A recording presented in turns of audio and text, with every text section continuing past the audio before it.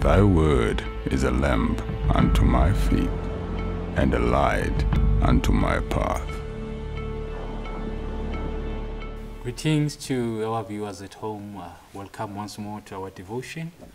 The topic for this devotion will be looking into two groups, the two groups. Let us pray.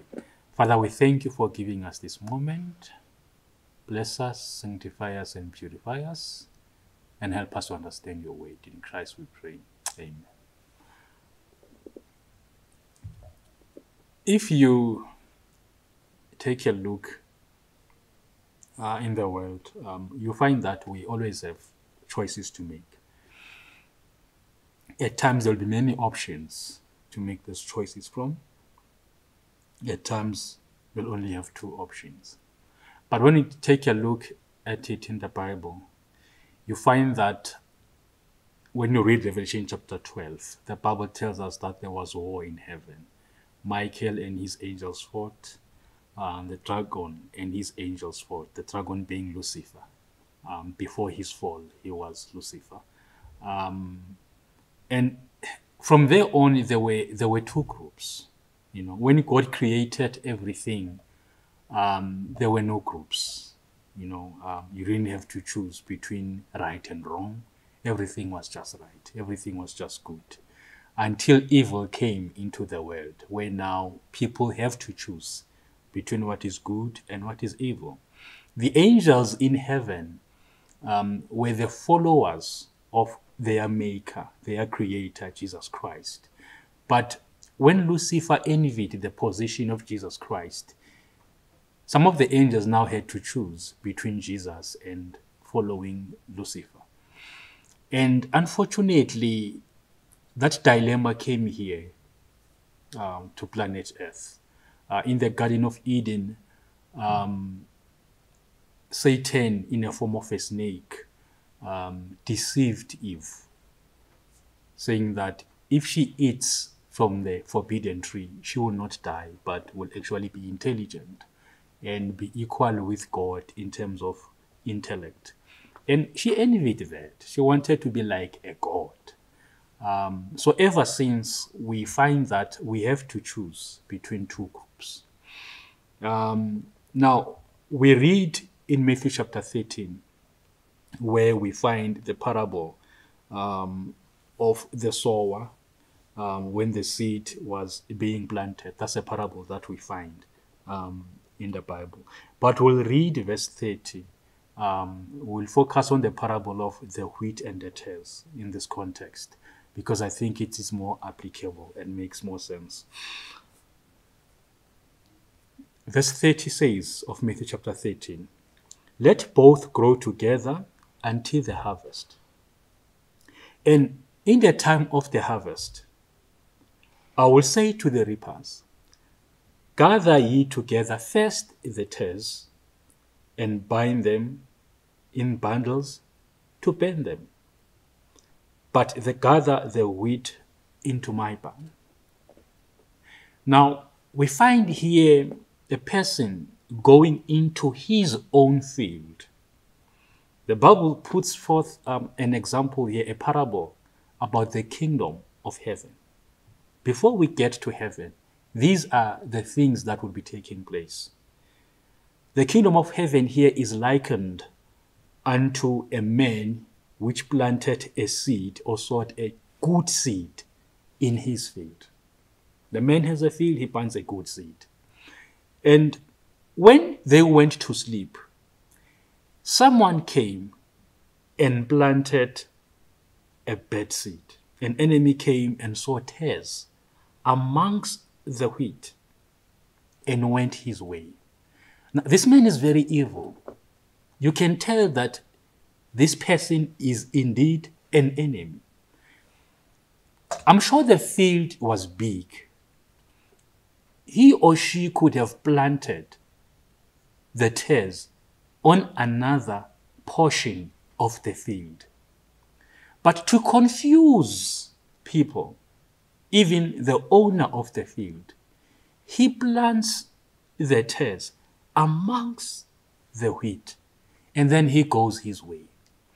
People wake up in the morning, they make sure that they take care of the field and the seed that has been planted.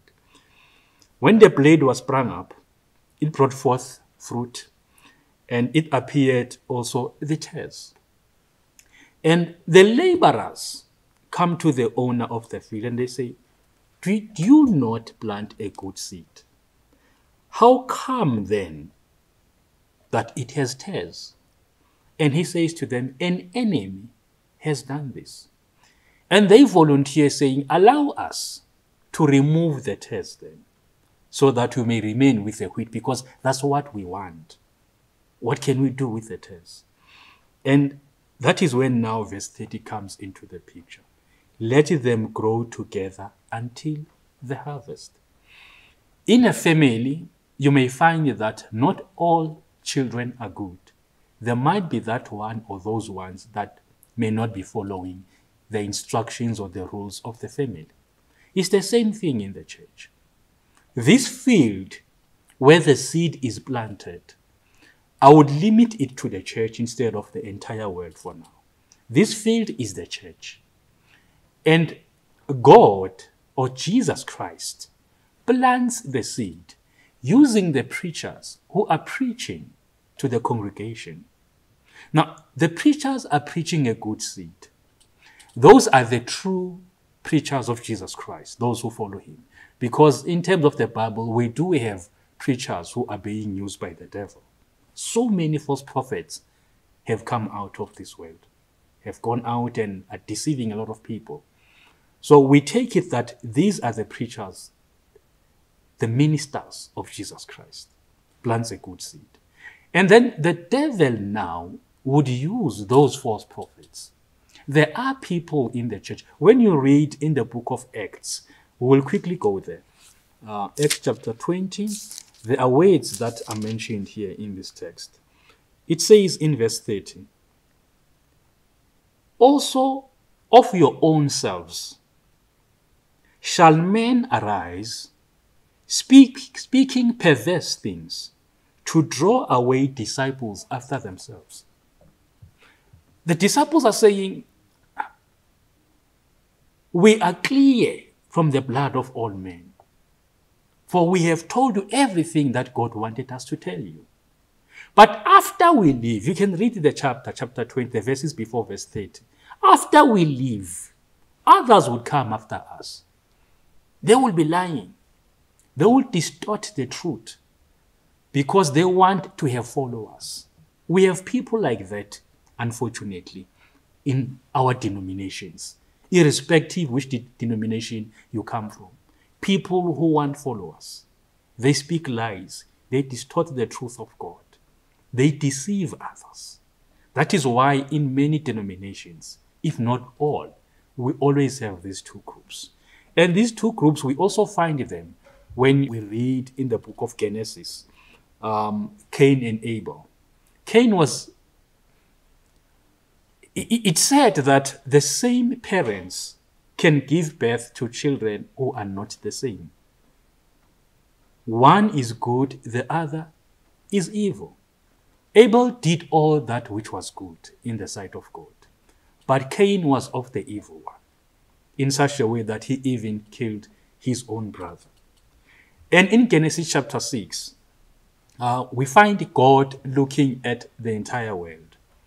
And there was a time where God was not happy about the way people were living, in such a way that the Bible says that it repented God that he had created man in this world. And we find that the sons of Cain were living in the valleys, and the sons of Seth, which are known as the sons of God, were living on the mountains. Now, as long as there was that separation, the people of God remained pure. But there was a time now when those who are high there in the mountains looked down there in the valleys and saw that the daughters of men were beautiful. And they decided to come down and choose wives from them as they pleased. Now, we always have choices to make in this world. between good and evil. It will always be there. You know, there was a time where I asked myself a question. Since the devil is evil, why is it that God doesn't just destroy him so that we can live peacefully without sinning? You know, so there won't be any evil in this world. But the character of the devil must be fully manifested so that when God judges, all people, all creatures will say, indeed, God, your judgment is just and fair. Even the devil himself will see that he indeed is a sinner and he deserves that type of a punishment. So the two groups have always been there. You go to Matthew chapter 25, we read about the 10 virgins. And the number is split into two, equally so. 5 are wise, 5 are foolish. And you and I have to choose between these two groups where we fall. Whether we fall on those that are wise or whether we fall on those that are good. And both, I don't know whether to say unfortunately or fortunately, both of these virgins, both groups, are using the word of God. And it's so amazing that while we use one word, one Bible, we come up with different groups in the same denomination. But the Bible is one. It's because the devil is there trying to influence God's people to follow him. There are people who love followers. There are people who love leading others. It has always been like that. And in the very same text of Matthew 25, we will read verse 33 of Matthew 25. The Bible says, "And he shall set the sheep on his right hand, but the goats on the left." Here also, when it comes to the last judgment now, we see that there are two groups. The sheep are on the right, the goats are on the left. And when you read the book of John, chapter 10, you find that Jesus is the shepherd, we are the sheep. So the sheep are the followers of Jesus Christ. And obviously then the goats are the followers of the devil, unfortunately. Now, not all creatures would go to heaven. We have to make choices when we have these two groups. And unless we know the word of God and we have the Holy Spirit, we might make a wrong choice. So we need the guidance of the Holy Spirit.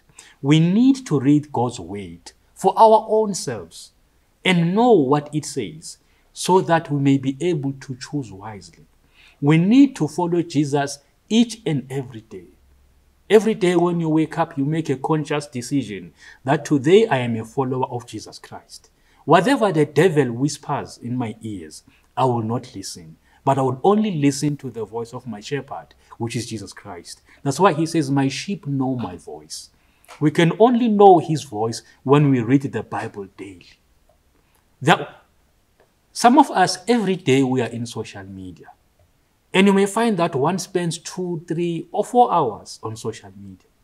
But we hardly spend 5 minutes reading the Word of God. We listen to all these other voices except the voice of Jesus Christ. Now, how do we make right decisions then when we are only listening to the voice of other men and women except the voice of Jesus Christ? A day should not pass by without me and you reading from the Word of God, so that when we find ourselves in two groups, we will always make a right decision because we have read from the Word of God, and His Holy Spirit will give us wisdom to make correct decisions. May God help us. We are living in this age where there will always be two groups. There were two groups in heaven when Lucifer sinned. There were two groups here on earth when Adam and Eve fell into sin. They will always be there until the last judgment. May we make correct decisions. God bless you. Let us pray. Father, we thank you for your word. We pray for wisdom, that your Holy Spirit may guide us to make the right decisions. In Christ's name we pray. Amen.